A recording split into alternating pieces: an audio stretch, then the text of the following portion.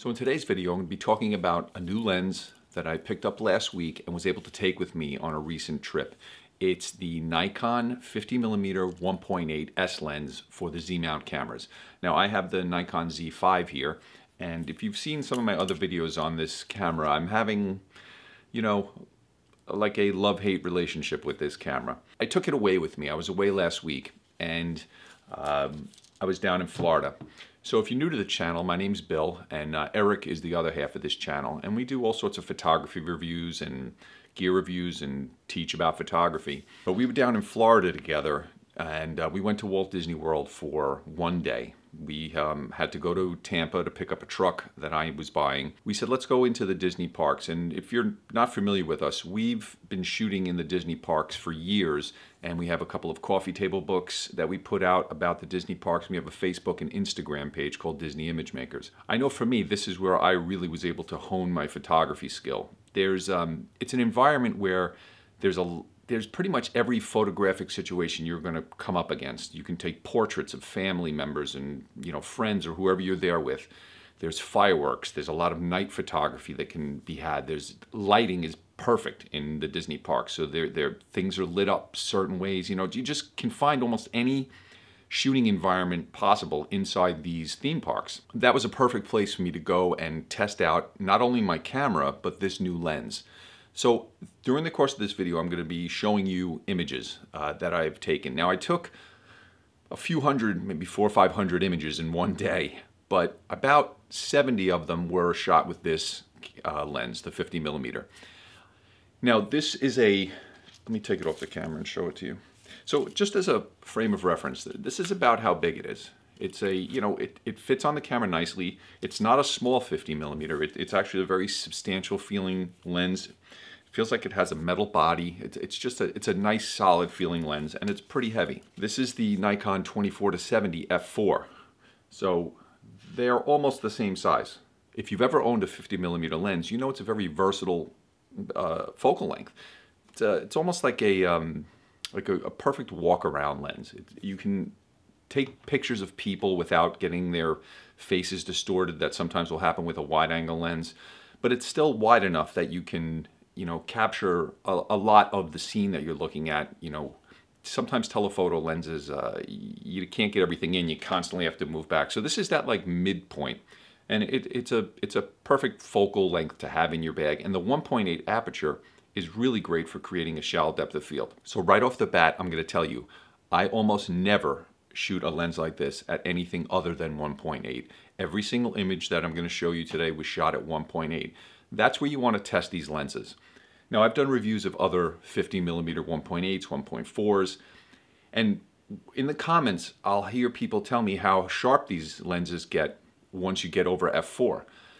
That's not where I'm using this lens. This is a lens that I'm buying specifically to shoot, a shallow depth of field. This 24-70 at 50mm, I could shoot at f4. What do I need this for then?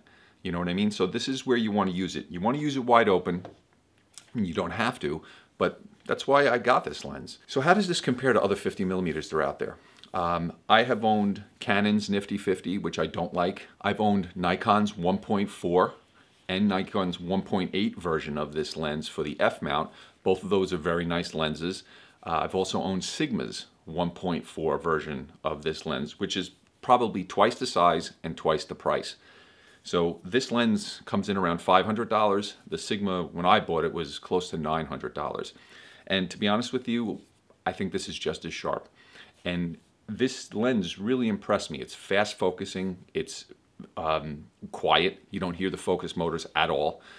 So it's great if you're in a situation where you need to be silent shooting. And with these mirrorless cameras now, you can do that. It has a 62mm filter thread, which turned out to be a little bit of a problem for me because I didn't even realize this. I picked up the lens from my friend. I bought it used from him. He had bought the 50mm 1.2. So I, purchased this from him used. And without even realizing that it has a pretty small filter thread. So most of my filters are 77mm, and I didn't have a step down ring to make it work on this camera. So I was shooting in the midday, wide open. Luckily it was a cloudy, overcast day, so that worked out. But if it was a sunny day, I wouldn't have been able to shoot this wide open, I would have just let too much light into the camera. Even with the shutter speed of 8,000, it wouldn't have, just wouldn't have been able to do it. Everything would have been overexposed. So that's one of the reasons why you make sure you have some ND filters with you when you go out, especially if you're going to shoot on a lens that has a really wide aperture, 1.2, 1.4, 1.8, even 2.8 sometimes on a bright sunny day. You're not able to shoot at that wide of an aperture. So let's go through some images. We were in the Magic Kingdom down in Disney World. The first image here is just a picture I took of Eric, just to see, this is the first time I put it on the camera, took a picture. And the autofocus for the eye grabbed his eye, and I think it's a pretty sharp shot of his eye. And you can see how the 1.8 depth of field, you could see the fall off, in front of his eye. Even his eyelashes are a little out of focus. And then behind him towards his ear is also out of focus.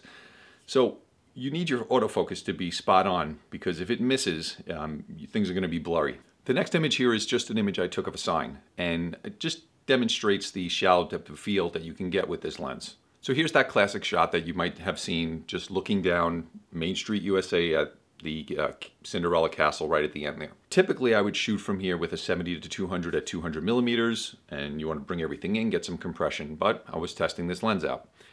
So I focused on the castle and took a picture at 1.8. When you look at it wide, it actually looks okay. But when you zoom in tight, it's not as sharp as I would have hoped.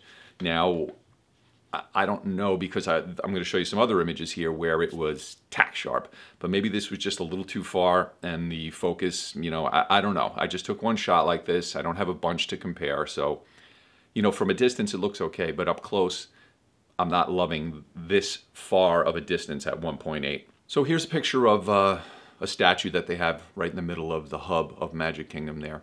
And if you look at the statue of Mickey Mouse here, you can see how sharp this lens is. You see every detail, every little bit of this image here. And again, it gives you a nice separation between the background with the shallow depth of field.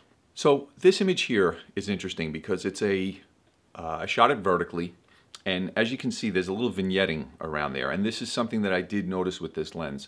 You will get a little vignetting around the edges, which is just a darkening around the edges. And with one click in your editing program, with the lens correction tool in Lightroom, it cleans it right up. And here's the edited image. Now, I changed the sky in this because it was such a lousy day. But the castle is what is in focus here, and it is really super sharp. And, this turned out to be a pretty decent image from, when I look at the original image, it was, kind of lousy. So, the lens helps you capture these, sharp images, but then you have to learn how to edit so you can actually sometimes make lemonade out of lemons, if you know what I mean. If you've seen any of my reviews of the Z5, I've been having issues with the autofocus, especially in dark situations. So it was really important for me to give this camera a test drive with a lens that is going to let as much light as possible in. And that's exactly what I did. So we went into some of the attractions that were dark, and I've shot these with other cameras and other lenses, so I have a really good knowledge of what I should be able to get and what is a tough shot to get. And I have to say that the mirrorless camera, I think any mirrorless camera is going to make life easier for you shooting in a dark environment, if that's where you shoot typically. Is the autofocus as good as on a DSLR? That is what I'm trying to figure out. But the controls and the functions of a mirrorless, I find it easier to shoot with. Now, I was able to get some good images. The first images here are from the Haunted Mansion, and this, if you've ever been in this, it's almost pitch black inside this attraction. So it's very hard to get usable images here. And so I was actually able to capture some images that I was never able to capture with a DSLR. I also have plenty of other images that are completely blurry that I was able to capture with a DSLR. So I'm not sure what's going on there. But the autofocus, when it does lock on, it locks on and I get a good image. And it's actually, it seems like it's easier to grab that focus in a dark environment. The problem is it doesn't always grab it. And that's the issue I'm having with this camera. But when it does, the lens gave me a nice sharp image, and everything was fine. And these were all shot at like ISO 10,000. So they're not the sharpest images, but these are images that are very hard to get. In a dark environment, this lens lets in a lot of light, and it did its job. The camera I had some issues with. Here's a few more images from a different attraction. This one's called Peter Pan's Flight. Again, you're moving at a pretty decent speed and you're in a dark environment shooting at like ISO 8000, 10,000, and trying to capture some things as they go by you. And again, the autofocus was hit and miss here. But the lens, when it did capture focus, I was able to get better images than I would typically get in this spot. And I was happy with that. So the lens performed pretty well in this situation. Again, Pirates of the Caribbean, same thing. In here, you're moving much slower, and I was able to get many more images in focus, and they were sharp, and the lens did a really nice job. So I was happy with everything that I was able to take in this environment. So the camera, when it has a few seconds, can, grab focus, and you're able to get nice images, and the lens worked perfectly in this situation. Okay, so I came back outside, and I wanted to test, the lens again, and I was out in front of Cinderella Castle, and I took some pictures of the castle here, and just look at how sharp these images are. Again, at 1.8, and I'm probably standing, I don't know, at 50 millimeters, I'm probably standing maybe 100 feet away from the castle here, and it's nice and sharp, and I had no issues here.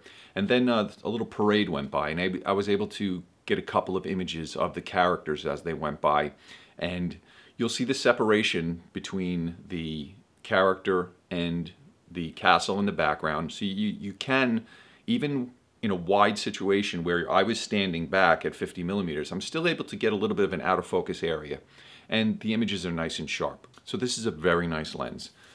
It's not an inexpensive lens. You're not going to pay $125 like the Canon Nifty 50, or even Eric was telling me about he bought a 50mm 1.8 version that Canon just put out for the R line of cameras. His is an R5. So he doesn't love his, he said it's not super sharp. So this is a really nice in-between lens. It's not $1,000 and it's not $125. It falls right in the middle at about 400 and change, but it's a very nice lens. Fast focusing, quiet, a little bit of vignetting, but it's sharp. This is a very sharp lens. So I hope if you're thinking about one of these lenses, this is something that I recommend. I definitely recommend, and I'm going to try to use it more often. This is my problem right now. I got to figure out what to do with this, because this camera is giving me fits, and in some ways it's spectacular. I love it. I love the focus peaking, and I love the feel of it, and I like the screen on the back and the touch screen, all things I didn't have in my DSLR. And maybe I'll do a comparison between the Nikon D750 and the Z5. But the functionality of this camera I really like. It's not 100% there yet, and that's really bothering me in certain situations. But as far as the lenses go for these cameras, for the Z line of cameras, the Z5, the Z6, 7, 6.2, 7.2, they're really nice lenses. I have two of them, and over the next year or two, I hope to fill out my bag with some more of these lenses, but I'm really, really liking them. They're built well, they feel good, and they're producing really sharp images. I'm going to put a couple of videos down here for you.